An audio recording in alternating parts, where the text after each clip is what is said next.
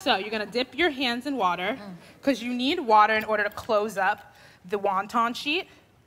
Okay. So you're gonna go ahead. This is really cute. Yeah, it's very cute. You're going to fold your wonton like an envelope. And then you have a cute envelope, please. Right here, like this. You see? It's very easy. I don't know if mine Nope, and then nope. And then this side, you're gonna fold the left, the right, the middle. Oh, right. There Left, we go. right, middle. Great. There we go. Okay. And then grab a chunk and throw that in to the pocket, and then bam.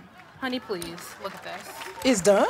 And then you're gonna fold. That's it? You're gonna fold it over, and then you'll just pop it on your little pan or fryer, and then you got yourself a wonton envelope pocket. Nice. You don't have to fold it all the way. Well, it's coming out the other side. No, that's okay. It's coming out the other side, but it's fine. And you just plop it like that, and then whatever, and then this is the done masterpiece. I like that. Great. That's very cute.